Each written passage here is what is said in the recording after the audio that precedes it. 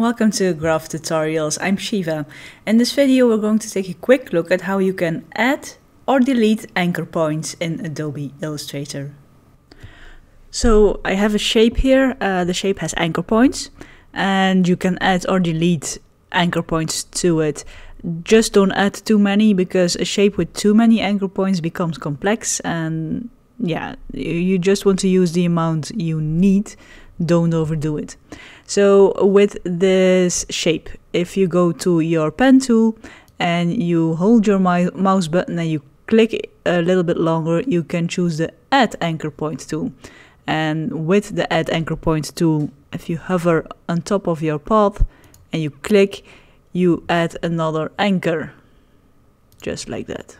Oh, you just have to make sure that you have your path selected, and then you can click and add your anchor points.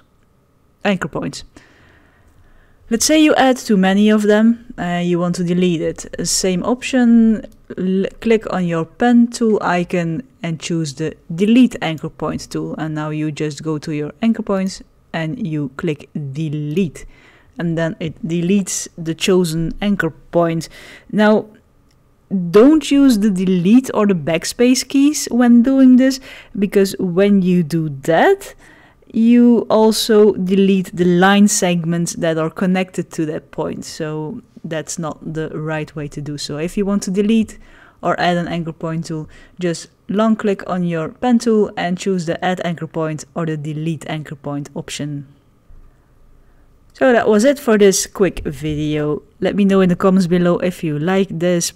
Be sure to press the thumbs up button if you did, and maybe if you want to see more, you can also press that subscribe button with the little bell icon.